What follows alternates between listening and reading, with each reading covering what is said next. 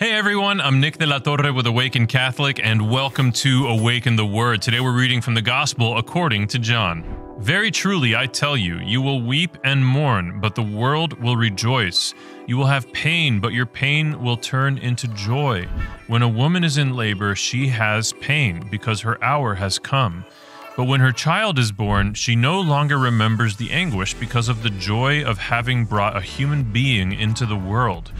So you have pain now, but I will see you again, and your hearts will rejoice, and no one will take your joy from you. On that day you will ask nothing of me. Very truly I tell you, if you ask anything of the Father in my name, he will give it to you.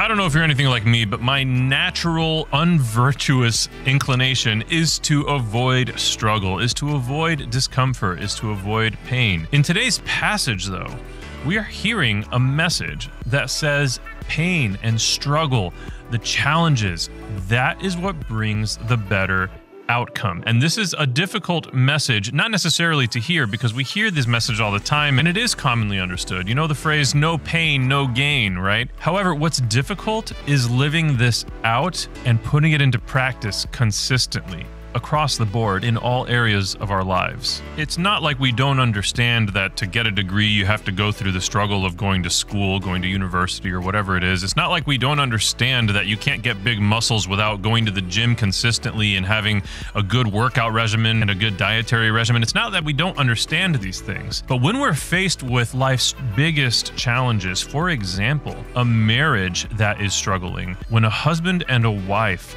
are struggling to understand how to keep their commitment to each other. As we're seeing in today's world, by and large, a huge majority of people, if not at least something like 50% of marriages, end in divorce. They have a really tough time understanding how to navigate that struggle to come out on the other side with a happier, healthier marriage, not to mention keeping the marriage covenant.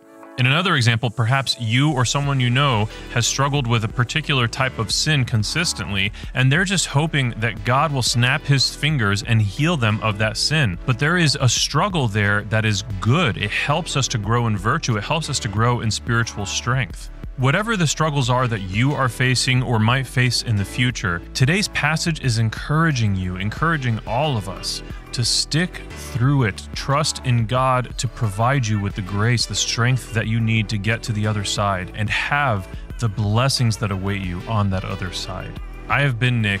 This has been Awaken the Word. And before you go, I just need you to know that Jesus loves you.